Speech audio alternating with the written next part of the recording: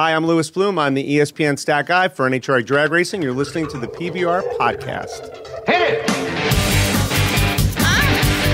Yeah. Culture, sophisticated Podcast, baby. Now tell me something good.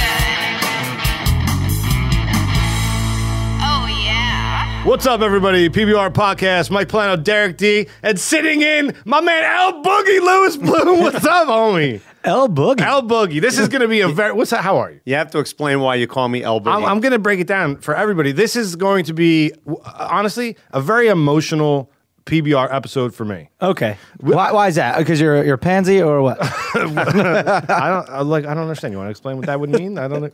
Pansies cry. You're a pansy. No, it's emotional because my buddy here, El Boogie, El Louis Bugs. Bloom, I've been wanting to get him on the show for a while, and just randomly, I get like an alert from Zillow about real estate. Oh, yeah, and that's right. Right? Yeah. And Louis and I lived in the same building in Asbury Park, New Jersey for many years. The Asbury Riviera, actually, if you really want to know. Right? Is that what that's what they call it? That's one of my friends, when I first moved there, a friend of mine says, you live on Deal Lake, that's the Asbury Riviera. Right. So even when Asbury was really bad, that area was still really nice. Still kind of happening. Waterfront, block from the ocean.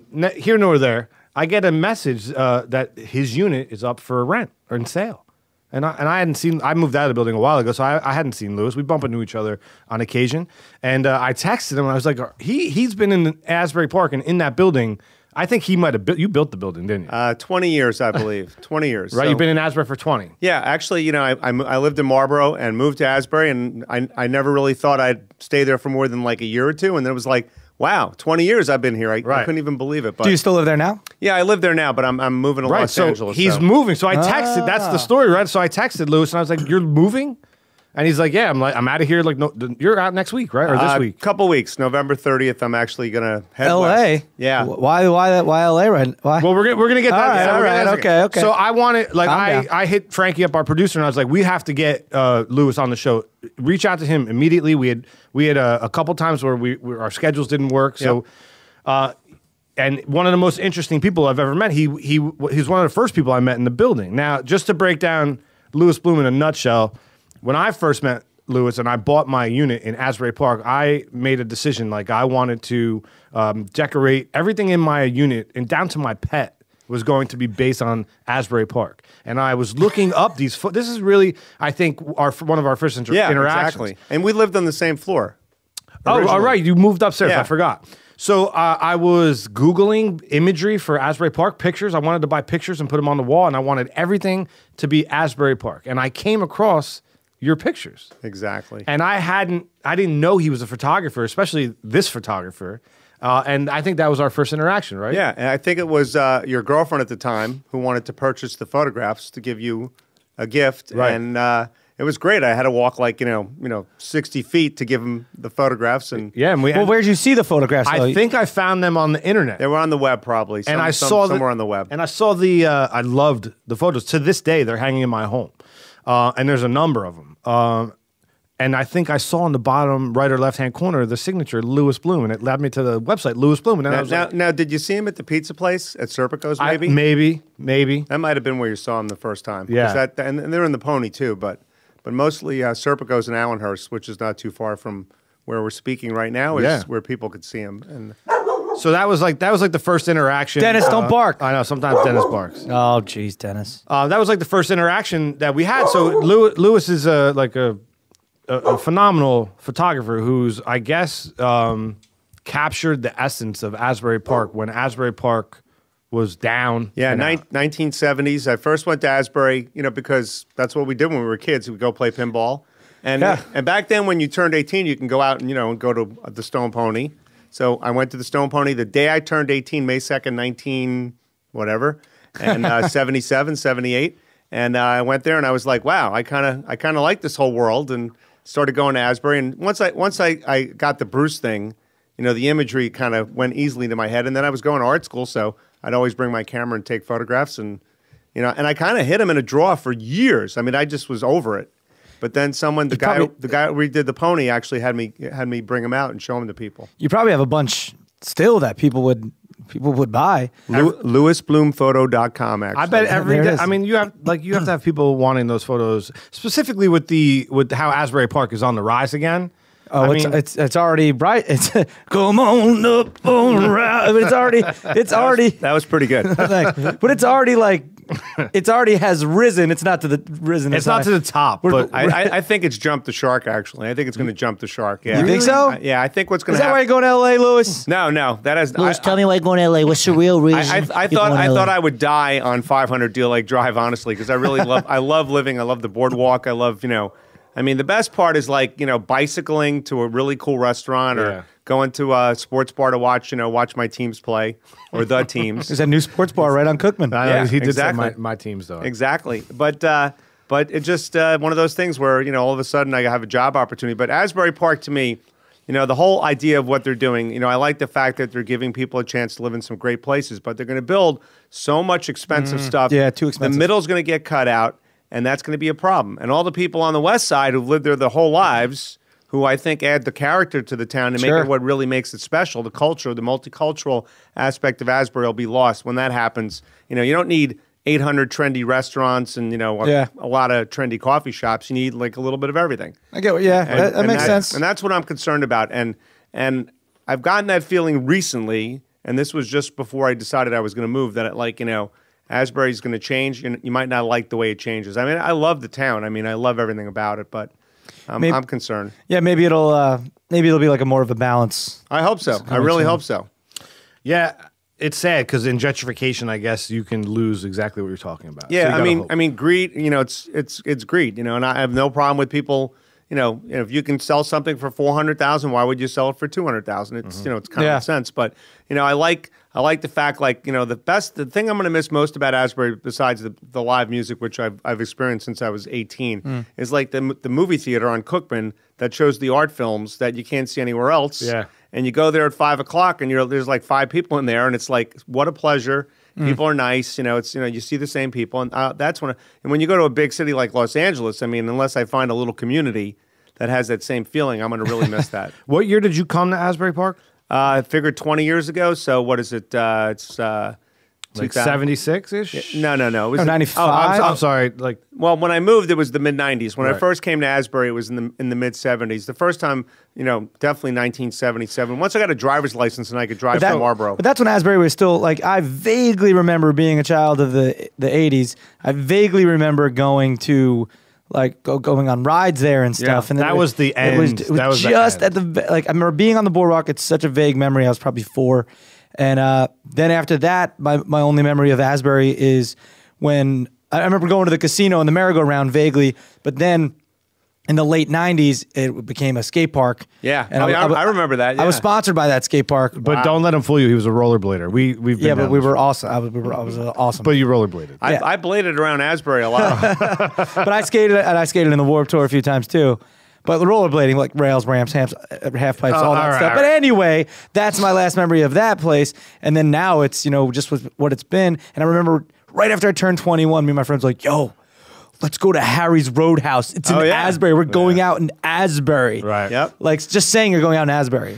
Just one quick thing. Yeah. Funny you bring that up because I remember, my sister came down from, she lives in Marlboro. She came down with my little nieces. They were little kids. And we went to dinner on Cookman at Harry's Roadhouse. And that was the breakthrough place. I mean, Yeah, that was it was the first new kind of cool place. Way ahead of his time. Yeah. And right at the beginning of Asbury. Yeah. You didn't have to go too far in. Yeah, You just, and a lot of those places, the beginning part, they didn't survive because they were too early. Right. Unless That's Harry's. Yeah, right? that Harry's was, I remember looking at my sister going, we're having dinner on Cookman Avenue in Asbury. I mean, this is unheard of. Yeah. And that was really the start of it. And Bruce tried to save that place. He actually played two gigs there in one night. I got in the first one thanks to one of our neighbors who actually knew someone to get me in because tickets were impossible to get. And I remember going Harry's Roadhouse, Bruce playing for 2.5 hours. It was amazing. That's why I brought it up and asked you the question, when you first went there, because people might not know, our listeners in England or in Iowa or California, they might not know that in Asbury Park in 1972, I mean, in the 50s, it was like the spot on the Jersey Shore. I mean, you came down here and it was the creme de la creme. It was like the a vacation. That's resort. where you went. But in the 70s and 72, there were the riots. Yeah, the riots, and exactly. the city burned down. So the stories that Lewis is telling and Derek, like at the end of the 70s, early 80s, it was kind of desolate, abandoned, 90s, if you will, right? Most 90s. Yeah, it was really. I mean, up until the '90s, I'd say for me, my late father would, he knew how much I loved Asbury. He goes, when I was a kid, he grew up in Brooklyn. He said, if you went to Asbury, you were like the the wealthy elite. That's who came to Asbury, like in the 30s and 40s. And then, when I first came in the 70s, you went to the boardwalk. You didn't go anywhere else. No. I mean, the Palace was as far west as you would go. And that was it. Yeah. And the casino, which was, but my friends and I would go out. The typical routine was we'd go to Mrs. J's, which was next to the Stone Pony. No longer there. No longer there. We'd have clams in the half shell, cheeseburgers, hot dogs. And then we'd go to the casino, play pinball, then walk across to the Palace, play some more pinball, come back, get some beers, and then go on the Stone Pony till like 3 in the morning. The bars were open till 3. Now they're open till 2. Right. And honestly, I don't even know how I survived because I can't, People always go, do you ever watch Jimmy Kimmel? I'm like, I'm never up past 10:30. Yeah. What was the Pony like back then? Well, the Pony was really cool, especially when I was 18 because I was really young and I was meeting a lot of people who were actually established. They were in their 20s and 30s and they were very friendly, really like they welcomed me in. And plus I had my camera, so I was like the house photographer for like a year and a halh, So which got me a really good spot for the shows. Like I saw Elvis Costello at the Pony. I saw Bruce, obviously. I saw a lot of, the Ramones. And you photographed all of them, right? Yeah, I'm on my website. There's a lot of band stuff. And then eventually I realized I couldn't make money at it.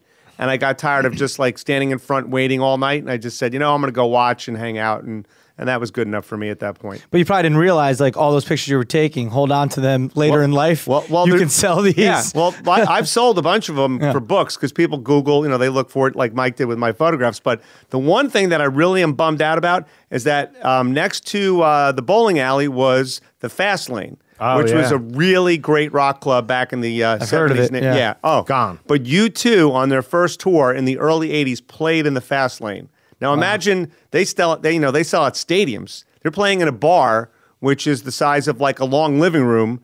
And I didn't bring my camera. That's the only real regret I have because those pictures would be worth something. Yeah. Exactly. Now, do you know Bruce personally? Well, back in the 70s, Bruce Springsteen for anyone who knows. Yeah. Right, we've referred to him as Bruce this whole episode, but around here it's like it's Bruce. But back in the 70s when I first met him, I walked up. I was backstage at the Pony, which is really just like where they hide the beer and the kegs. So I went backstage and I introduced myself, and I had known that he had been to Raceway Park, which is where I grew up, and that's my career. In NHRA drag racing. So I kind of knew that he knew about the track. So I said, hi, my name's Lewis. I'm the announcer at Raceway Park. I'm a big fan of yours. And he was very nice. And I took photos of him and I talked to him. And then over the course of the years, when we started, let's say, stalking him, because he'd go out all the time in between tours. He'd go out and hang out at the Pony and go to the headliner, all these different places. And we'd follow him around. And it got to a point where one time he came up to me. He goes, do you have a job? Like, you're always out, like, chasing me around. I'm like, well, and so I knew at that point it was kind of time. a fan. Yeah, he knew that I was like, it was a little over the top. But the last time I spoke to him was in the 90s. It was actually in Florida. He saw me in Fort Lauderdale, just randomly saw me and came over and just said, what are you doing here? I'm like, that's cool. I leave New Jersey. I'm on vacation. I mean, come on. But that's the last time I talked to him. If I talked to him now, I'd have to remind him who like where I know him from. But that's okay. I just want to see him play. I don't need to be his friend or anything like that. I think I've told the story. I met him that one time. We were at Casino Skate Park skating, just me and my buddies. He walks in, he's like, yeah, what's going on here? What are you guys doing? We're skating. He's like, yeah, it's cool. Like, all right, man. That's a good impression, by the way. Oh, thanks. It's pretty amazing that you lived through those times. I mean, because it's such a storied place. It has so much history, and you were there. You lived it, and it's like sitting down. You're like sitting down with an old World War II vet. Yeah, well, in terms of that, I mean, for me, the music part was really what got me to Asbury because I wanted to be around the music. Because let's face it, when you go west of Route 18, which is one of the highways that kind of borders the Jersey Shore, there's not a whole lot of music. I mean, there's bars and people play, which is ironic because Bruce really started in Freehold. Yeah. Right. He played the Freehold ShopRite. One of my friends told me. I would have loved to have seen that. Like, How? hey, Mom, what's that guy doing over there? And like, I don't know. He's making some sounds. He's a struggling artist. He's never going to make it. Yeah. He's in ShopRite and Freehold. Yeah. He's on his bag boy break. yeah. And that's the borough, not even Right, township. not even township. But the music kind of drew me to Asbury, and back then, I mean, you could see. I mean, I have friends who are older than me who saw like Zeppelin play in Convention Hall. That's crazy. Stuff like that. I mean, things that don't even exist anymore. We live in a very cultural, artistic area. And that's kind of what Lewis is saying, where it's kind of sad that maybe you're losing a little bit of that element with the rebuilding. Are you at all? I was going to say upset, but that's the wrong term. Are you going to, or do you have the want to actually photograph Asbury Park now? And No. No, right? It's over. Why? Because everything that I loved about Asbury was the tackiness of it, the charm of it. So anything that's new and not, doesn't have any history to it really is not that interesting. I mean, you could still, people photograph Asbury all the time. Casino is like the main. I mean, all the time. And I follow people on Instagram, and I'm obviously on Twitter and Facebook and all that stuff. And I follow photographers whose work I like, and people still make beautiful images of Asbury because you still have Convention Hall, you still have the what's left of the casino. But if I see one more photo of the frame that says casino, with a silhouette body walking through it, I'm like, the husband and wife right in front of it's photography 101 at this point. And I go out there, I spend, especially this summer when I realized that I was moving, I spent every day I could riding my bike on the boardwalk, walking on the boardwalk, just taking it all in so I don't miss anything about it. And I saw like every day there's a wedding photographer shooting, portraits. There's people, the boardwalk is just something about it. It has a lot of character, and people are always out there. Now, when I photograph Asbury now, I mostly just look for weird juxtapositions of the people, and the lights got to be special. And but it's not like I used to go out there, and I'd get out there at 6 a.m. and wait till the sun comes up, and I'd have an old 4x5 view camera, which takes 4x5-inch film when you put the hood over your head. I did that. And that was really. I really kind of, I got to know the people. I met a lot of people because, they'd see you with this weird camera and they come up and talk to you. And I really met a lot of the locals, the people who really lived in Asbury. Yeah, and they you're told like the me great mayor stories. of the city. Well, people call me that. You're the mayor. When I walk around, I call you that. When I'm at Porta, it's like, hey, how's it going? Hey, how's it going? And that's kind of, you live someplace and you just, it's grown so much that I was there in the beginning. Yeah. Even though there's people I know, before me, like if you're at Frank's Deli, you go to the local deli and, you know half the people at the counter. So, I mean, that's, Anthony Bourdain did an episode of Parts Unknown and stopped at that deli because that's how important that is. I used to ride the train to the city with Frank's daughter. Like a while back, but dumb story.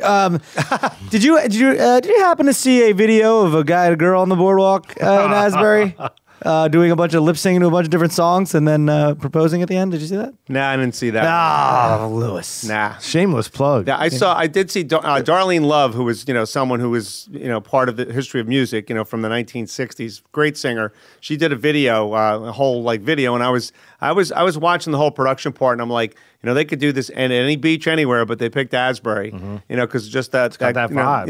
It's got the scenery, but it always will, right? It'll always have that one square mile of history. Well, what'll happen though is that when they build condos right on the boardwalk, and I think if I was the mayor of Asbury, I would have first of all, when they were tearing down the palace, which I understand why it had to go, the building was falling apart. I would have taken the wall. The Tilly, that was the big thing. Yeah. And made that part of like a AA baseball stadium. Oh, like great. right there, right on that lake. Oh, that could have been amazing. That would, my ex-roommate thought of that. He's like, they should put and then you get people coming in all the time. Yeah. You bring people, a great That's stadium. an interesting thought. What would you call the team? Asbury Park what? The Tilly, the Tillies? Tilly something, Tilly Field or something like that. But that would have been fun. And as long as the boardwalk, you don't need 25 trendy restaurants. You need a couple, then you need some other things. But there should be some amusements for the game. I love playing pinball. I really. Well, they kept the pinball, the silver ball arcade, right? Yeah, but back then there was pinball and there was games and there was stuff to do. And it's coming back around to that slowly. I think there'll be some more. The new theaters are opening. Yeah. Oh yeah. Isn't there a new like music club that's going to be on Cookman? Yeah, it's actually a theater. It's called the House of Independence. The House of Independence. Yeah, that looks interesting. It's really gonna cool. be. Derek's going to be in a play there. Give it a plug. Yeah, I'm going to be in a Christmas Carol there. Wow. The first theater production in that space. I'll be playing Fred, Ebenezer Scrooge's nephew. It's like a maker space, if you will, for entertainment. So Anything. it's very they can change it around for what their needs are. That's great. It seats about 2 something. I Depending guess. how. Yeah, depending. There's the theater seating, and then there's depending how many seats they put in front of that, like on the floor in front of the stage. Yeah. It could go anywhere from like 2 to 250. And I it's, think. and it's also going to be a bar that's open regularly. So they want to have entertainment 365 days a year. So on whatever level, even if it's an open mic. Yeah. And we're just gonna be- something up by the bar or something. and hopefully PBR will be doing a live podcast from there. That's where Yeah. we're probably going to do our first live show. That'd be great. That's great. Yeah, That's so really good. All you people in England, That's get in the your works. tickets now. Yeah, it's a really cool space, and the theater seating contracts. Is that the right word? Yeah. Is that the word? Sure. Retracts. Yeah. So yeah, it's Yeah, it's not giving pretty cool. birth. No, it's not giving birth. So back to Derek's original question when I put the brakes on him right at the beginning of the episode. Musiclore3.com. That's the No, video that's that I not- produced on the boardwalk. I muted the shameless plug. I think he would like that. No, I think he would Lewis like that, especially the shot in the beginning with the convention hall in the background. We'll show it to you. But what I wanted to get at is you asked Lewis why LA? Yeah, why and LA? why an emotional episode? Because you're gone, right? You're leaving. So Yes, what we very- didn't talk about at very all, sad. right? Well, it is for a lot of people. The mayor's gone. But what we didn't touch upon at all since the beginning of this episode is what you really do, and you're a statistician for NHR. That's what I wanted to ask you about getting into drag racing and Well, so this is why you're going out west. You want the long story? You want the short story? Well, let's start. Why don't we start at the beginning? Tell people what you've been doing for the last 20 years. Well, for the last 40 years of my life, I've been announcing drag racing, which I still do. I don't do it as much as I used to, but that's kind of where it all started. And then for the last 15 years, I worked for ESPN, and I was brought along to kind of give them all the facts. I know everything, it's something I just know about. And so that's my expertise, and I do a little talking on the air. They gave me a microphone about 8-9 years ago because I was so annoying to the producer. I'm like, I can't believe we don't get this information on the air, because the host at the time was a little shy about some of the real nuances of the sport. Mm-hmm. And he kind of made him a little bit nervous. He's got an amazing voice and he has a great presence, but the little details kind of freaked him out a bit. So they go, we're going to get you a microphone. You could say the stuff on the air. So this whole kind of thing I'm called Stat Guy, which is, they had to give me a name. So, and my Twitter handle's on there, and I answer questions, and nice. I've done some bits. I've worn my Met shirt on camera and stuff like that. I've done. Well, it's ESPN. Yeah. We're always promoting the next, show or next, Monday Night Football. Mm-hmm. But that's kind of how it all started. So part of the deal is that this job, the production was handled by ESPN from a regional office in North Carolina. ESPN has a lot of production companies around the country. Yeah. And NHRA, which is the sanctioning body, like a lot of sports, decided to take over the production of the TV show themselves to save cost and maybe even, control the content a little bit. So they offered me a gig to move to Los Angeles to work on the show full time, and they pretty much made it worth my while. And there was a bet. The president of the company had a bet with the TV guy that there was no way I was going to move. A bet, like money. like that wasn't because you just wouldn't move. Yeah, Well, he's the mayor of Asbury Park. man. Everybody goes like, that Jersey guy is not leaving Jersey. I grew up in Brooklyn, but I've lived, in Jersey most of my life. Yeah. So it was a difficult decision. So what made you get into drag race? Did you drag race? Did you ever? No. You just liked the sport? It's a simple story. A quarter mile, go. Yeah. See what happens. Well, you know what it is? I always liked cars when I was a little kid. I mean, we're talking like, 7, 8, 9 years old. I used to draw. I'm like the artistic thing. I'm always Sure. drawing stuff. So I always liked cars. And then we moved to Marlboro, which is not too far from Englishtown, where Raceway Park is, the drag strip. And I used to go play tennis during the night, during the summer.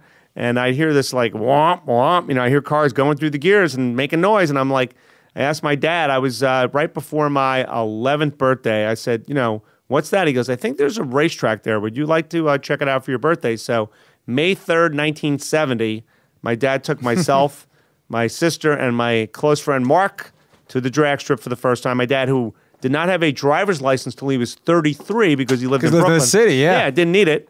And we went to the racetrack, and I just loved the whole experience, the noise, the smoke, the people. Yeah. And I never worked on a car, I never drove a car, and I was like, oh, I like this. So I went home and I bought every magazine. Back then, you could buy Hot Rod, Carcraft, all these car magazines, which you can't really do anymore. And I just memorized everything. And by chance, when I was 14, I got a job working there. Totally random thing. And That's awesome. And that's funny you say that. When I was 14, my first job was at Wall Stadium selling programs. wow. Yeah, and that was my very first job as the program kid at Wall Stadium. When you were 14, Lewis was already in his 40s. about that. sad to say. But I don't know if Mike told you, I actually host a daily show called Fast Lane Daily. Oh, wow. Which is a car show. daily show about car news done with comedy and it's a style of like the best way to put it is like Top Gear. well, sort of. We have a lot of the news. We do reviews and stuff too, but mainly we're a daily show Monday through Friday. It's the best way to describe it is like the Daily Show meets like late night Jimmy Fallon, but about car news. Oh, I love that. Any car news. Oh. I mean, I'm all about cars. yeah. I'm like totally Do you know? addicted. We just had her on the show, Shea Holbrook. She's in the drag racing. She used to be. She just recently got in drag racing, and she's with a jet car. She's jet drag racing, which is like She has a jet dragster. a jet dragster. Yeah, Really? yeah. Shea Holbrook. She like her and a couple other like female racers are fairly prominent. She runs the IHRA, I bet. Yeah, I think she does. Yeah. Yeah, And there's She's in that. there's an older woman who was like the main character. She won the championship this year. I forget her name, but I know who you're talking about. They have a couple females that race. Yeah, Like yeah. 3 or 4. Yeah. Yeah. I know exactly who you're talking about. Yeah, I mean it's she's been on the show a few times, but we have anyone on the show. You know, we just talk about cars. Sure. You know, I always tell people you don't have to be a car person to watch the show. You could watch the show, learn some cool shit along the way, Yeah. and still be entertained because we keep it. Like I do characters and we do segments every day. You do bits, huh? Yeah. Well, he has. Don't let him fool you. He's had some really big guests on. He actually, we have a big election coming up. He had Donald Trump on the show. Yeah. Really? Yeah, and Donald Trump is actually a huge fan of yours and drag racing. Isn't that right, Donald? Let me tell you something. Oh my God, it's fantastic. I love drag racing. Fast, golden streets, huge walls on either side. It's going to be great. It's going to be fantastic. Trump 2016. It's gonna be That's pretty good. president. He's gonna be president. The drag racing community is they're very much behind Trump. It's gonna be They huge. put it on their cars actually. Oh my gosh, I saw a guy today. It said like, impeach Obama, Clinton should be in jail, vote Trump. Listen, I watched a lot of that debate. I watched a lot of it today, actually, online, and I'm sorry. I didn't see the most recent man. one. I'm starting to believe in the Donald. I don't mind Donald right Shake now. it up. We'll see what Shake happens. it up. You know where he got me? He started talking about people were asking him about guns, and he's like, I carry all the time. He's like, I carry. He's like, I carry most of the time. You know what? I just sometimes carry. I want to keep people on edge. I don't want them to know when I have a gun. But he's like, great. He's like real. There's no political. Or his security detail carries. Well, Yeah, whatever. exactly. So, Lewis, I want to know a little bit about this story, though. So, when you're 14, what happens? What's this random act that gets you this job at the stadium? I was a precocious little kid, so I called the racetrack. I happen to have the phone number for the track, and I was curious about. There was a race in June that I really loved where they had like Big Daddy Don Garlett, Shirley, Cha-Cha Muldowney, Jungle Jim, all the icons of the sport. So I wanted to make sure that they had the right icons. I knew exactly who I wanted to see. So I called up the racetrack. It was January, and the guy who picked up the phone was a guy named Vincent Knapp, who owned the racetrack, the late Vince Knapp. And I talked to him on the phone for 2 hours about drag racing. Now, You're 14. Yeah, I'm 14. I'm 14. I'm a kid. Yeah. And I'm talking to this 30-something-year-old adult who happens to own the racetrack about drag racing, and he goes, I'll never forget this. At the end of the conversation, he goes, "What do you get in English?" I go, "What do I get in English?" I go, I'm a solid B student. I'm right there.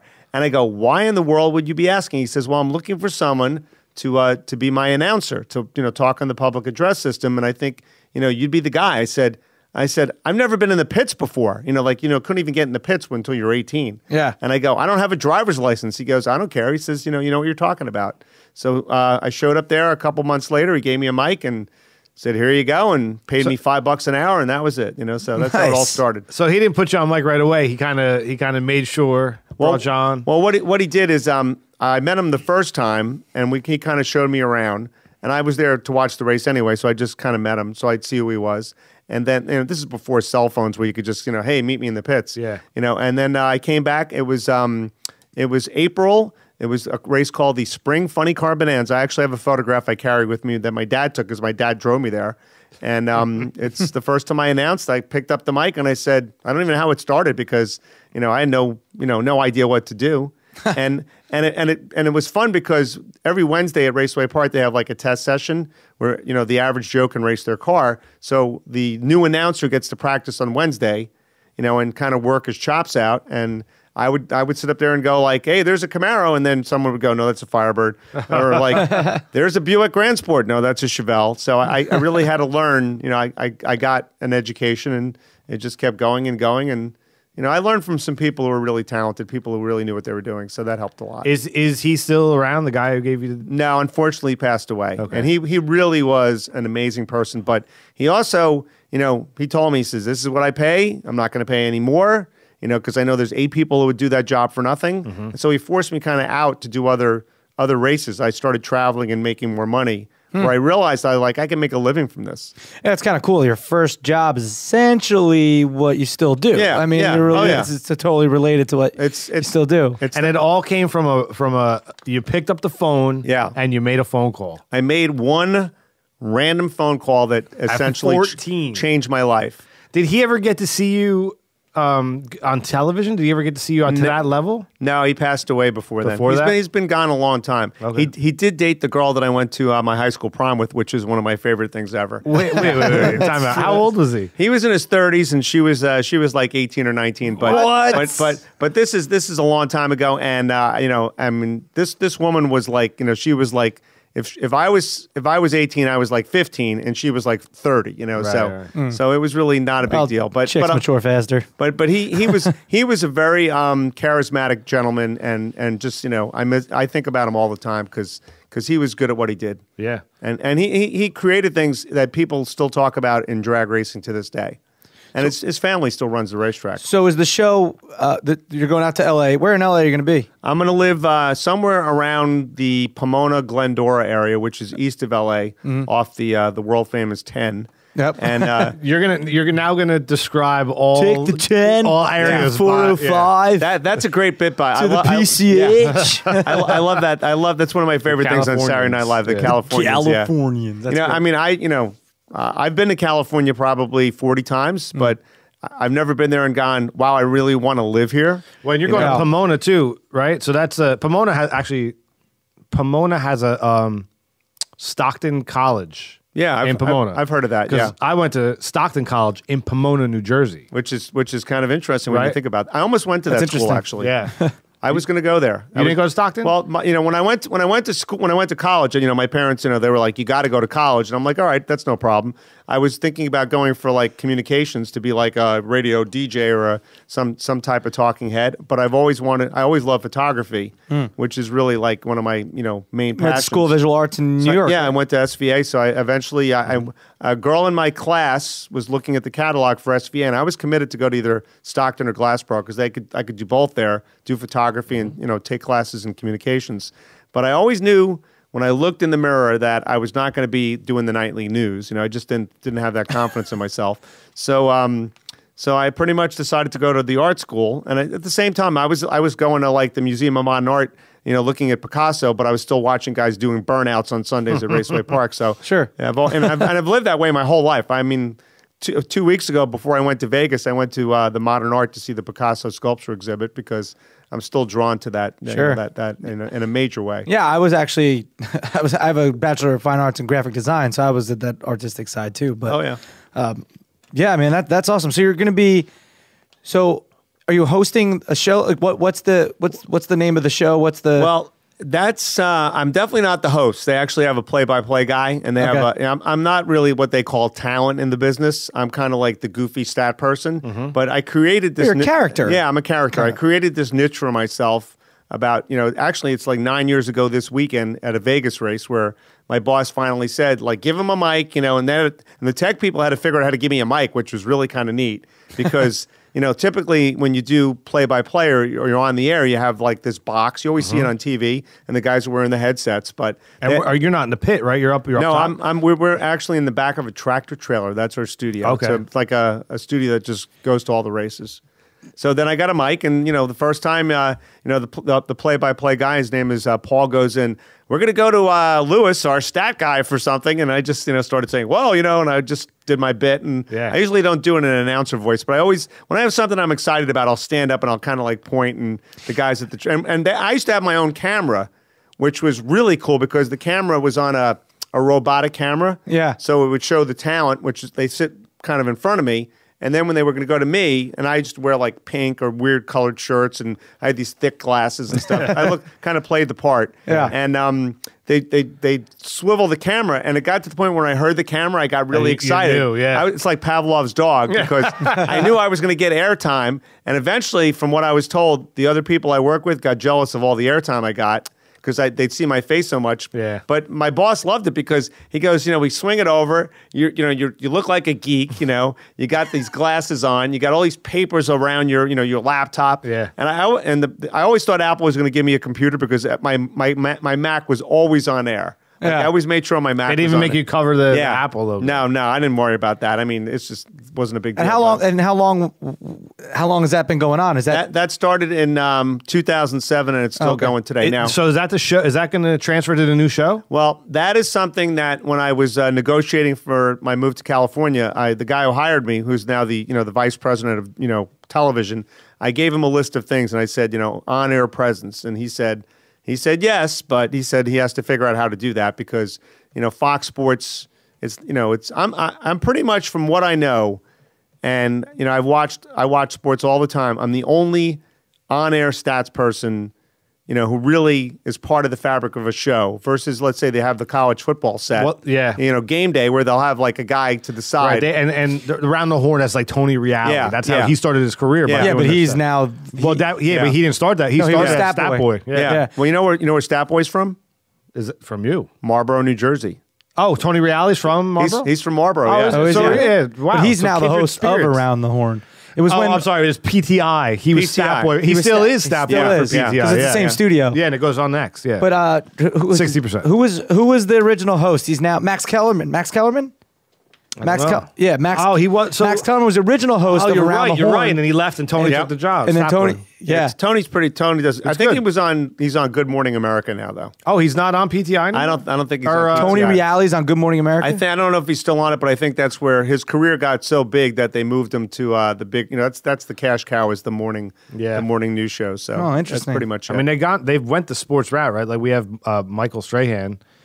Yeah. Like they're using sports figures for all that stuff. And you know what is similar to the stat guy thing is what the refs do.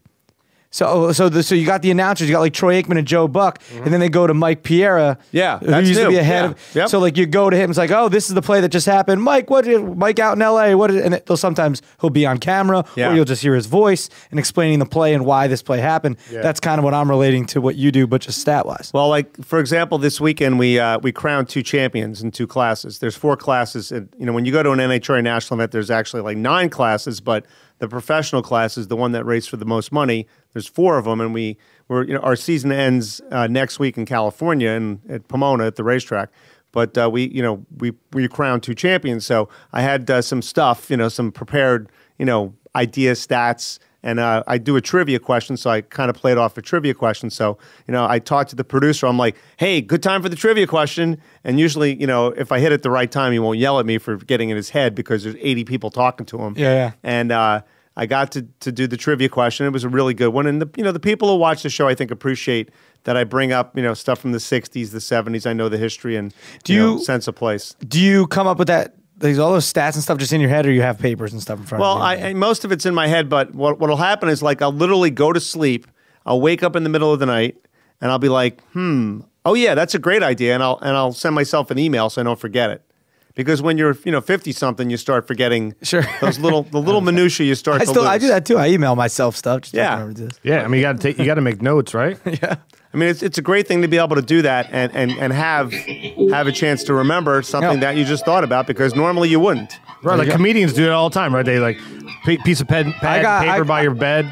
Yeah, like let me show you some. Yeah, I have like these are all just like comedic lines that could be used in stand up right here. Just got write it down real quick.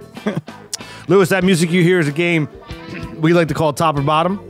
Oh, boy. Yeah. It's a little sexy music, right? Yeah, it's got a little sexy sound to it. So it's kind of a sexy game. So I'm going to read you 2 terms. You're going to tell me if these 2 things were a relationship, which one would be on the top, which one would be on the bottom, and we're going to round table it. It's tailored to you. You ready to play? I'll see what happens. Top or bottom, number Nice one, and easy. drag racing or MLB? Top or bottom? Wow, that's a tough one. Yeah, that's the point. Wow. Boy, I almost want to take the 5th on this one. You can't. That's not a Go with what pays the bills, man. Yeah, I'll say drag racing. drag racing on top. Yeah, that's the higher part, right? It would be, yeah. Yeah. No, I think drag racing. I mean, unless you're like that kind of, unless that's what you dig, we can make bottom on top. No. I mean, he said he's a diehard Met fan, but Yeah, I would say that my passion is drag racing. My soul's the Mets, though. I mean that's really. I've been thinking about that a lot lately because people ask me all the time. And the best part about being stat guy is I do the baseball promos, the Met promos, and random people come up to me in the pits who I don't even know and go, "Hey, go Mets!" Especially this past race, they were like, "I hope the Mets don't blow it." I'm like, "Me too." Derek D. well, they They blew it. You blew it! I gave you a chance, and you blew it! That's my De Niro. Any good? Where did this personality come from? What are you talking about? Who is this person? here's my De Niro. You do. You do. That's it. That's it. I think I would go. I like cars obviously and stuff, but I'm not huge into racing. But I have drag raced on a track, and that's just fun. Yeah. But I played baseball all my life, but I don't necessarily watch baseball all the time. I watch the Yanks and stuff, so I don't know. That's tough. I think just from the core and like growing up playing baseball, I'd go MLB on top, but that's a tough one because racing's fun. Like, I muted his microphone. I'm just going to go on. I mean, come on, seriously? come on, man. What was that? That was a long explanation. All right, I'm sorry. I still don't know what was on top. MLB on top. MLT. Yeah, okay. I'm going to say the same thing. MLB on top. Yeah, that would make sense for you guys. I'm not even a baseball fan. I only watch. I got to figure out what Mike's mute button is one time. Just reach over. I will smash that finger. He is in charge of that mute button right there. Right? I'm known to mute. I'm using my sexy announcer voice. I don't watch baseball unless the Yankees and/or the Mets are in it in October. That's the only time I'll watch. I can watch. No interest. I can watch any Mets baseball game, and then my girlfriend is European. She's from Germany. I met her at a Springsteen show 3 years ago last week in Virginia. So Nice. So this year, after the 3rd or 4th game, I'm like really upset that they lost. Yeah. And she goes, what game is it? I go, well, it's the 4th game of the year. She goes, how many more games are there? I go, 158 or something. And she's like, are you serious? I said, Too many games. this isn't like Bayern Munich soccer. They play once a week. This is like every day for months, so. They really did shit the bed, though. Yeah. Just saying. Top or bottom, number 2, Jersey Shore or Sunset Boulevard? Jersey Shore. Oh, so quick, too, man. Not even a question. Right. I wonder in 20 years living out there if you change your mind. Nah, I don't think so. I've been to Sunset. I like Melrose actually better than Sunset, but Yeah. I would say Jersey Shore is where it's at. Derek D. Yeah, 100%. Jersey Shore on top, Sunset Boulevard on the bottom. Obviously, we're partial. We live here, but again, Jersey Shore is not like that show is. So just don't. Oh yeah, that's a discllaimer when we have episodes like this. We should really make, man. It's those people aren't from the Jersey And it's Shore. not like that. It's Jersey Shore on top. Not at all. I don't know, man. I love Jersey. I'm Jersey born and raised, right? But I really dig the West Coast. I do too. I don't get out there nearly enough. I lived out there for a while, right? We've discussed that. I was out there last year for the Rangers. You can come visit. You know what? Now I have a reason to come out, man. But Jersey Shore on top. Top or bottom, number 3, photography or surfing? 4. Wow, that's tough. Photography or surfing? Well, I would probably have to say... I'd have to say surfing. And the reason why is that I've been a photographer my whole life. Mm-hmm. It comes to me pretty easy. Surfing is something that I've only done as an adult. I started when I was in 40. And Wait, you started surfing at 40? Yeah, right around 40, 39, Wow, 40. man, that's impressive. Yeah, no, and I got my butt kicked out there. I mean, I dropped in on, I had no idea what I was doing. I think so. you've dropped in on me a few times. Yeah, I ran you over one time. That was a great moment. For blood. who? No blood though. No blood. He snaked you. I was. As they say. There was no snaking. That was just pure running over. I think it was on purpose. Nah, I don't have that. I don't have a mean bone in my body. But yeah, I'd say surfing, because surfing, when you get it and you experience it and you catch a wave, there's nothing to describe it. It's true, man. And it's kind of silly, because the Jersey Shore, you get a ride for like 10, 15 seconds at the most. And you're like, it felt like it lasted an hour. So it's sometimes it gets some better breaks, but in the most part. I'll never forget my one of my all-time favorite rides, and I believe you were there. We used to rock this break called Darlington and Esplanade. It was kind of the same beach now, which is gone because of beach replenishment. Gone completely. But there were two jetties. There was a deep jetty off the right, and on a big swell, you got a nice long left, and you could get past the short jetty. The short jetty, which ate my WRV 9.0 one time when I hit it, going full speed. Right. So I was there with you one day, and the cackler was out there. I forget. Oh yeah, I know, Dominic. Yeah, we called him the cackler because he just wouldn't shut the fuck up the entire time you were out there. He shut up. He was pretty aggressive with his words. Right. Yeah. So I caught a wave, and I started like really surfing when I moved to the building, and was friends with all. Driver Joe surfed with us, and Lewis, and Warren, a bunch of friends. I think when Joe saw me, I walked out of the building one time with a full wetsuit on during the winter, and I think our friend Joe saw me and said, if that guy can surf, I could surf. Because that guy, like this skinny, older, like he thinks I'm 100, is walking out there in the winter with a winter wetsuit. I wish he was here right now to tell this tale, because I caught off that jetty sitting way. I used to like to sit deep. I longboard, and I caught it. And you said 10 to 15 second ride.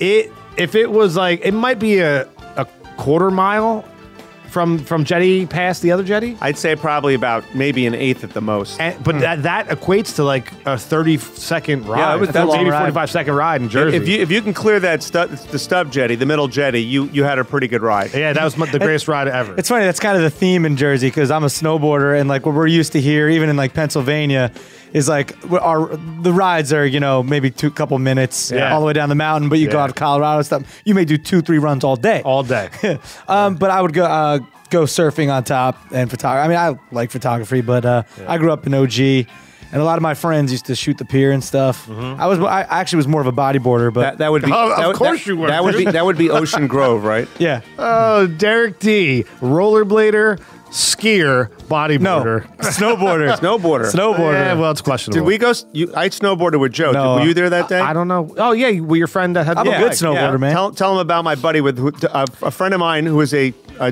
race-winning drag racer, double amputee. What was his name? Reggie Showers. A really amazing. Does he have a Twitter handle? Probably. I know he's on Facebook. I'm not sure about it. I don't think he's on Twitter. What is he on Facebook? Probably is Reggie Showers. Spell his last name? SHOWERS. So Reggie Showers, hashtag eggs. Throw digital eggs at him on Facebook. Not a bad thing. But he double amputee, and he learned how to snowboard. I helped him learn. But we were out at Camelback or one of those Blue Mountain or something. And he was shredding. And he was ripping it up. And I waited a little while, and I looked at them, and I said, that guy right there? They like, yeah. We couldn't see. I go, he has no legs below his knees. Killing he's double it, amputee. That's like that woman snowboarder. She was in the Toyota commercial during the Super Bowl last year. I forget her name, but she kills it. She's a snowboarder too. It's just impressive, like that. Man. It's impressive. Yeah, very impressive. Yep. But I love snowboarding. It's a lot of fun. I've done it I did it. I started in winter of '91. It's the first time I went on a board. I still have the board in my apartment. It's an old Burton Air. And I've been all over the West. My girlfriend, we go to Germany, ski by her house in Germany. It's wow. That's awesome. Really fun. This is kind of a tough one for me because I'll equate photography to my video career, which is basically half of my career, filming stuff. True, yeah. Yeah.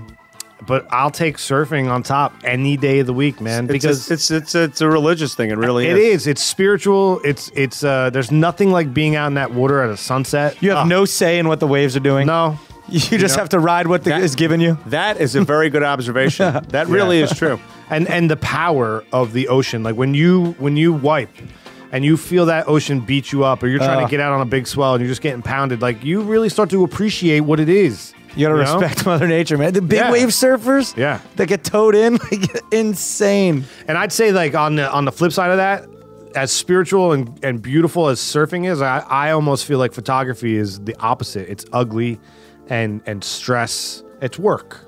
Well, depends on what level Well, you're no, looking for at. me, you know, like that's what I'm saying. I'm not taking pictures for beauty like Lewis did of Asbury Park. I take them because I get paid to take, you know, the Right, videos yeah. to take. You know what I mean? So it's totally different. Like I always made the joke that I would shoot a pile of shit if you paid me.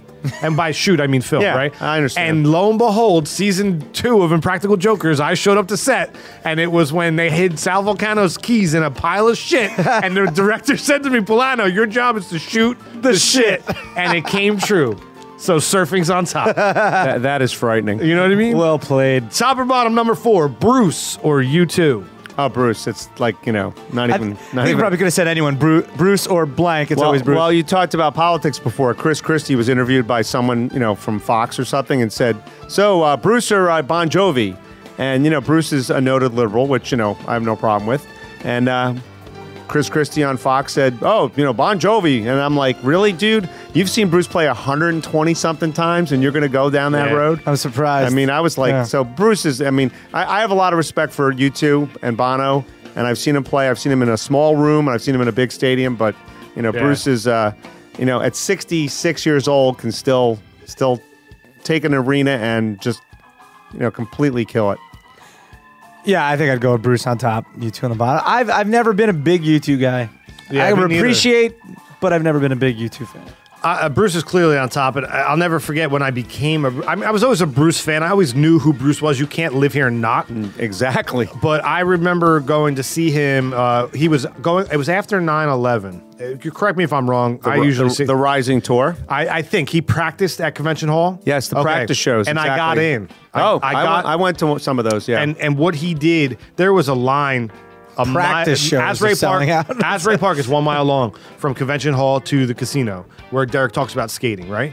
So the line was all the way down Convention Hall, the entire boardwalk thick, which is probably 20, 30 people deep, all the way down, waiting to get in the show. And I got in randomly because my sister's masseuse was doing the tickets. So we pulled up. You couldn't park in the town of Asbury Park. You have to walk. You had to walk. Stacy called me up and she's like, I have these, my friend is doing the tickets. You know, if we can get to Asbury Park, we're in. And I was like, oh, well, shit, let's go. And I had my motorcycle at the time. I put my sister on the back of the motorcycle.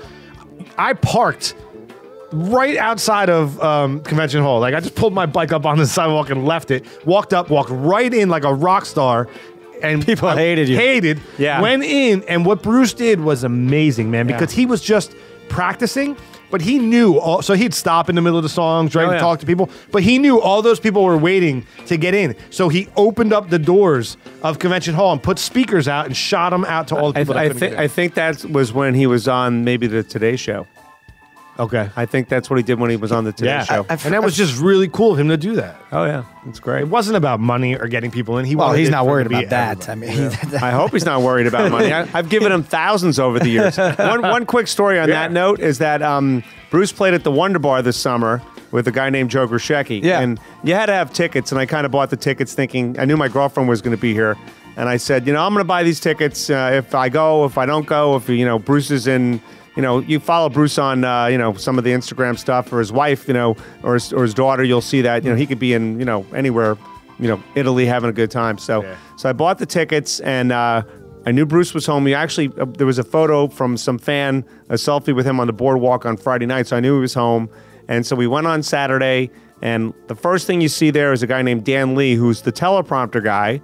Bruce does not play without a teleprompter. Really? Yeah, because he's got hundreds of songs, and you know he's 66 years old, so it's okay. It's like karaoke. Yeah, it's think kind of of that, it's yeah. kind of but he does have a teleprompter. probably more of now. like a glance, like, okay, got that. Well, you see know, that. I mean, his song catalog is ridiculous. Plus, Yeah. he likes to play other music, and then you see his guitar tech, you know, and I'm going, this is going to happen. I'm like, this is happening, and the bar holds, you know, 300 people maybe Max. and then the highlight of that show, we saw him, you know, we're in front of the stage, we're watching like other bands play. There was 2 warm-up bands, and right before he came on, the woman next to me goes, "Are you excited?" I said, "Yeah, I'm excited. The best part is I rode my bicycle here." That's the best part. Yeah. I mean, people were there from all over the world, you know, and Yeah. I'm like, I rode my bike. And the crazy thing is too, like, you'll know, like, you knew Bruce was going to be at Convention Hall. Yeah.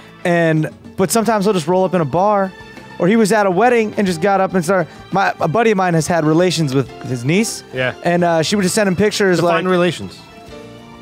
They've kissed on the lips once or twice. Netflix and chill. But Netflix and chill. But no, like she sent him a picture and he showed me. It was like she took a selfie and she was like, there's my uncle just playing at this wedding. Big deal. That's pretty cool. Man. Yeah, everything's in perspective, I guess. Yep. Top or bottom, number 5. Stats in the ear or Sportscaster on air? Oh, Sportscaster on air. I mean, that's, I'm a frustrated play-by-play guy in terms of, I mean, I make no bones about the fact that I want to do the play-by-play. And even this weekend, someone didn't show up. We tape 2 shows every weekend, typically every weekend. And one time, one of the guys who is supposed to be the play-by-play guy. Is that what you were in Vegas for? I was at a race in Vegas, and one of the guys didn't show up because some timing, and the producer goes, you look, go ahead, Lewis, do your thing, and I called the race like anybody else would, and everybody's like, wow, you did it. I'm like, I've been doing it my whole life. It's not that hard, Yeah. And I had no idea who was even in the final. It was the final round of a class, so I looked up at the screen. We have a monitor with the names on it, some information. I'm like, hope I could say those names, because sometimes those names, you look at a name, you go like, how do you pronounce that name, So Yeah. Tyler Wodarczyk, I believe, is the one that was the tough one. The other one was like Scott Burton. That was easy. I get what he says with names. Yeah. FLD being like, it's a show online, so anyone can get it anywhere in the world. We have a big fan base in like Dubai and Saudi Arabia saying those names. Yeah. I apologize. How about like when the Rangers, when I was doing live, hockey. announcing them live, like to public events. I do a lot of live public events. Yeah. And they get a new player, some Russian dude. Yeah, who was a rookie. And, check off. And if you messed up one syllable, they would get, not the players, but the management will get furious. People will call you on that. Yeah. And in our TV truck, we have a name. It's a guy. His name is Rick Takahashi. Crashed his race car at a track in California, and we were going to use the video, as I call it, gratuitous drag racing violence, to put on the air because it's kind of spectacular. And he was okay, so that's the most important part. But the person who was our play-by-play guy, who I love dearly, could not, pronounce the guy's name. And after the 3rd or 4th try, I looked at him. I said, "You've been to Japan. You eat Japanese food all the time. It's a simple Japanese name." And then he looked at me like and I know. Speaking of weapons, I know he might be carrying one. And I was like, well, maybe I'll just shut up and sit in the corner. But once you get your head though wrapped around it, yeah, you start to flutter on it like Derek Step on, and I called him Stepan the first time. Yeah. I announced, and the guy's like, "No, it's Stepan." And then I got so like wrapped up in it because he was walking down the. And then it's in your head. He's on his way, right? And I was like, "Shit!" And I think I said it. Yeah, there's names that definitely freak me out. That I've seen at the races for years, and some of them are just because. The thing that most people don't do is they actually don't go over to the person and say, "How do you say your name?" That's the most important thing because that's the easiest way to find out. Yeah, and it's not rude to do that either because you don't know. And Joe Theismann, that's not even his name. Theismann. It's Joe Theismann. Yep. South Rivers Joe Theismann. And and they changed it. He's from Jersey, right? They changed it when he was going for the Heisman. Yep. They changed. This college changed the pronunciation because Theismann. Yeah. So I mean, it's not rude to go up. Some people he might want to be, introduced as his real name. It's so funny too, especially being online. Obviously, there's forums to comment, whether it be YouTube or anything. Yeah. And when I'm telling a story or whatever, and people from other countries say things differently. Like they just do. Like Jeremy Clarkson says, we say Amazon. He says Amazon. I can listen to Jeremy Clarkson all day long. Yeah. Top Gear is, in terms of genius, and it's a shame that they had the issues they did. Oh, the fracas? Yeah, and they're going to do something else. Well, he's on Amazon now. Yeah, that's why he's doing the commercial. I'm excited about that. I also, since you're a car person, I watch on Velocity this show called Wheeler Dealers. I've heard of that. This guy Ed China, he does things with an automobile, repairs things and fixes things, just amazing with a British accent, which I'm a big fan. It's all about the British. Like you almost need a British accent. It's that's like a staple in car culture. If you're talking about cars, he might never know what he's talking about, but as I always think, he knows it. Just for the record, I love a British accent. Yeah, me too. Appreciate the fans. Love it. Absolutely love it. On air. I'm an on air guy. So yeah. On air, on top. Me too. I don't have experience really like giving the stats from I 60% everything. I'm Me either. I'm 2 cups stupid. There is a little bit of a skill to how you deliver the information to somebody else. Sure. Because if you kind of phone it in, then they train wreck it, and then you have to kind of go fix it. We're most of our shows are live to tape, so we can actually stop, go back and fix things. It's not like so much better. Yeah. No, but what happens? It makes you get used to the idea that if you make a mistake, you're going to fix it. So things are not as when you're live. We've done some live shows. We've done more this year than we had in the past, and live is incredible because it's just like nobody makes a mistake. The graphics people get everything right.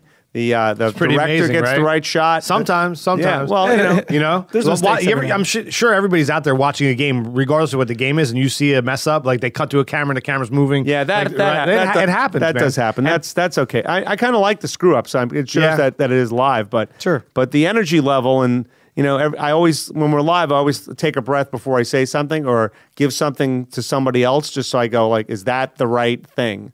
Like you cannot. You cannot make a mistake that'll just people will talk about for the rest of time, or make it on YouTube forever too. Yeah.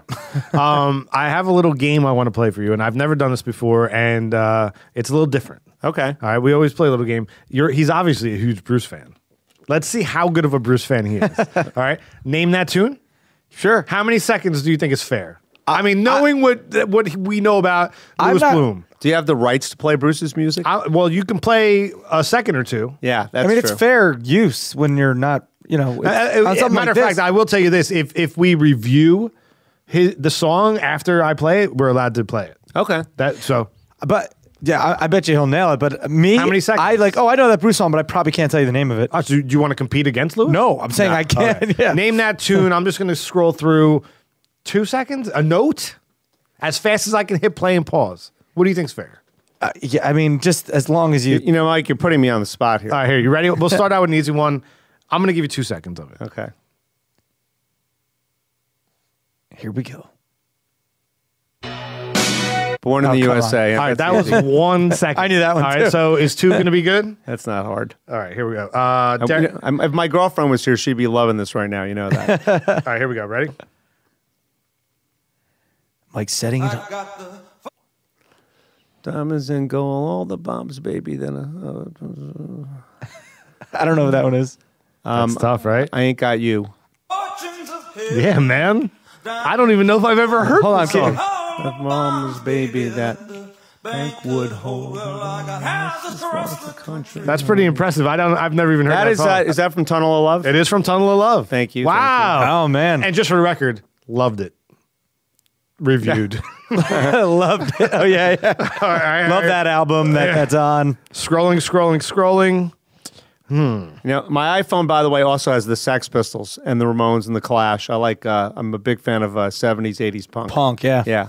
Love that stuff. Especially the Clash were unbelievable. I saw the Clash play once, and it was like, an experience I'll never forget.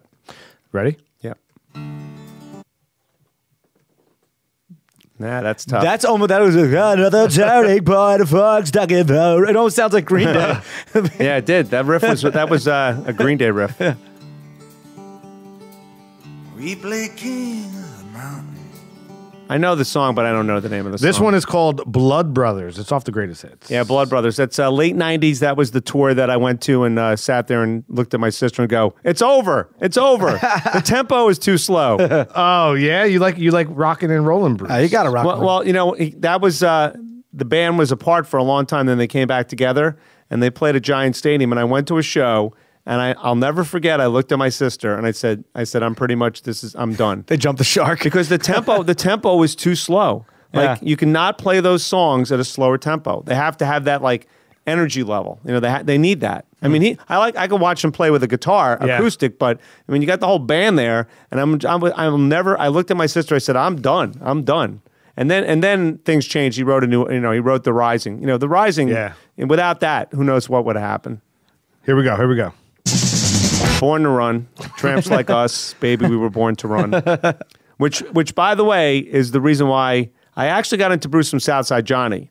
Because a friend of mine... Southside Johnny and the Asbury Jukes. And the Asbury Jukes. My friend in 1976 came over to my house and said, I got this album. It's awesome. We got to listen to it. Then I listened to it.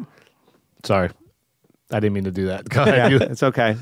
That That's from one of the early albums, so I'll just think about that. But my friend bought the Southside Johnny album over, and I read the liner notes, and I saw that Bruce Springsteen wrote a bunch of the songs. Then I bought Born to Run, and I heard Born to Run, and it was like this is unbelievable. Yeah. But what was great is my cousin at the time, who was older than me, I told him I was listening to Bruce. He goes, Bruce is done. I go, what are you talking about? He loved the first 2 albums. He actually saw him play at the Bottom Line, which is one of the legendary Bruce shows in '75.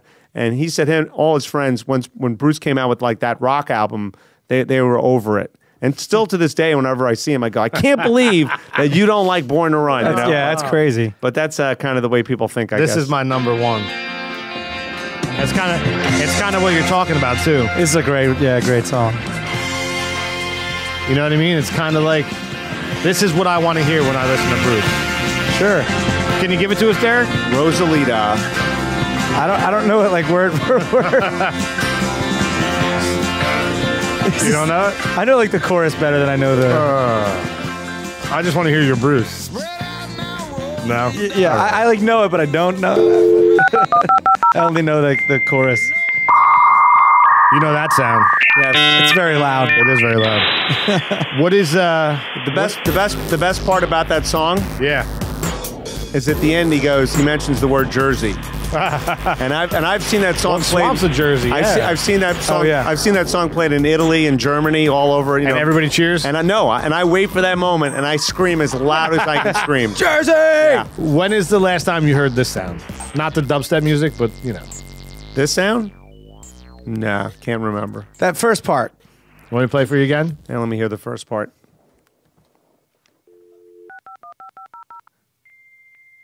What does it mean to you? It's like a fax machine. Yeah. Yeah. Bring back memories? Yeah. What? Dialing the wrong phone number, basically. That's it. I mean, we haven't gotten that one. That's interesting. Yeah. Did you have an AOL account? Unfortunately, yes. Do you remember your AIM screen name? Don't say it. I still have it, actually. Oh, you do? You use it? I still have an AOL account. All right, we're going to guess real quick what it was. You want to go first? Yeah, we always guess our guess. Okay. I am name or Yeah. what. And I'm pretty good at You it, are pretty but good, man. We haven't done it in a while. It's cars and Bruce and like music. That's tough, right? It's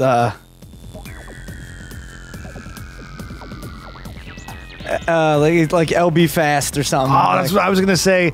I was going to say LB, so I'm going to get rid of that. I'm going to go AP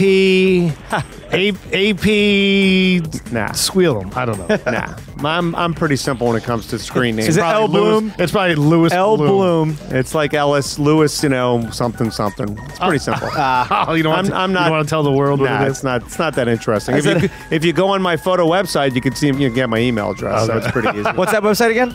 My photo website has my my email Lewis Bloom address. Photography. It's just lewisbloomPhoto.com. Lewis Bloom Photo. You can see all those beautiful images of Asbury Park from back in the day, and new ones too. So this music indicates really the nuts and bolts of this show, right? This is called the Armchair Futurist. The year is the year 2050. Pizza and a beer is what gets you in the room, but the show's all about the revolution of our guest, you, Mr. Lewis Bloom. What does your industry look like in the year 2050? So drag racing. Wow, that's a good question. I would imagine that there'll be some form of drag racing. I think people, they have cars, they want to step on the gas, and that's not going to change. How it evolves is a good question because, you have an issue with safety in terms of speed. You can only go so fast. The tracks are only, so long. And I think what'll happen is there'll maybe some other fuel sources, not just nitromethane and gasoline. Electric? Yeah, there is people working on electric Oh, yeah. dragsters, trying to go 200 miles per hour with an electric dragster. Well, that immediate torque is insane. Yeah. Well, I've seen rocket cars. That's the most immediate of all torque because it's just like this immediate blast off, But it's hard to say. I'm hoping that people, the third and fourth generation of the people racing, second generation are still involved, and there's a way they can do that because there is a program to get kids involved racing with smaller scale versions of drag cars. They look like dragsters, and it's kind of cool. So I've watched people's parents race, I've watched their kids, and I'm watching their grandkids now. So I've seen 3 generations at the races. So as long as there's people participating, because it really is a participation sport. It needs big stars or people who are going to provide entertainment on a bigger level. But ultimately, it's about the average Joe getting in his Camaro and going to Raceway Park and stepping on the gas. Does it ever get to the point where like the human can't keep up with the speed? I think I've seen race cars go 337 miles an hour in the quarter mile, and that's pretty intense. And now they only race 1,000 foot, which because they actually shorten the distance to give the drivers more chance to stop, to have more racetrack because they're going to that stop. fast. I think they gotta eventually just extend the drag raceway. It should just be longer. Well, some of them you can't do that. That's the problem. Right, land is land. Yeah, land. Yeah. They've been there for like Raceway Park is bordered by a state road, which that's kind of the length of it. So there's some concern about that. And now the cars. I'll give you an example. A car this year ran almost 300 miles per hour to half track to the 8th mile, which is half the quarter mile. Yeah. So that is that is just intense. Bonkers.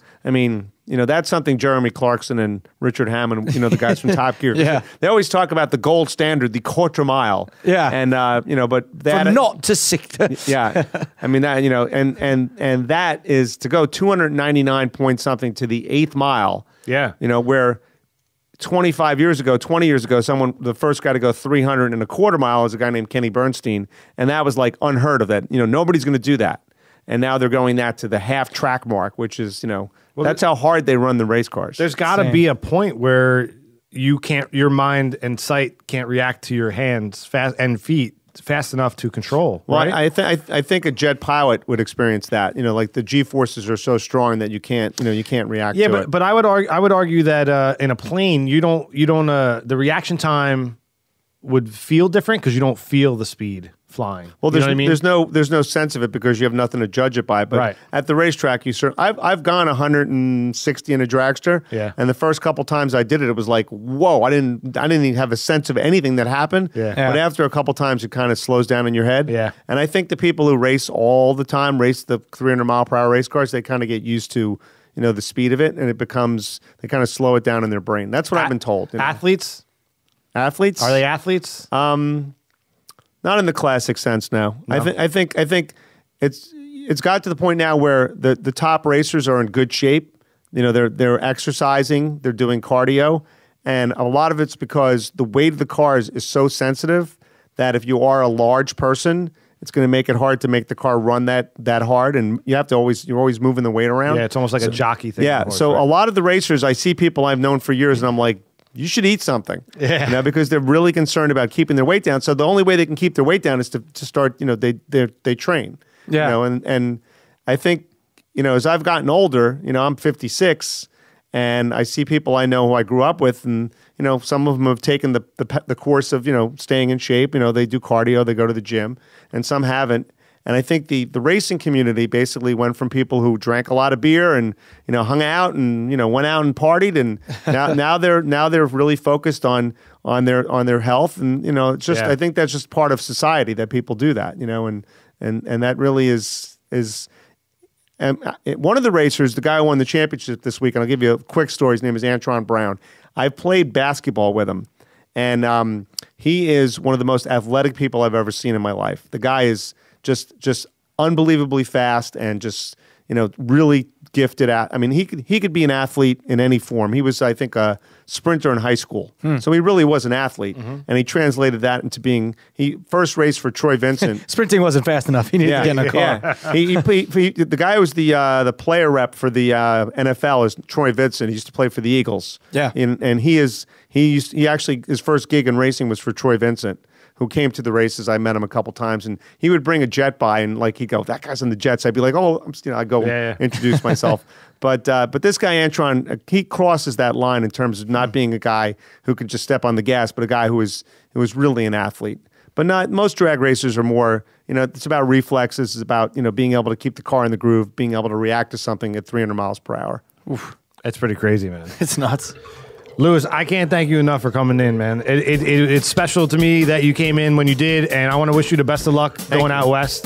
And I'm really happy for you, and I hope it all works out. Well, I've enjoyed my time, Derek. You got a great sense of humor, and thank you, man. I appreciate the car thing. I got lots of people for that. I got I know lots of car people. We'll have to exchange those digits. Yeah, man. Is there anything you want to plug on the way out? You want to plug your website and maybe your Twitter handle?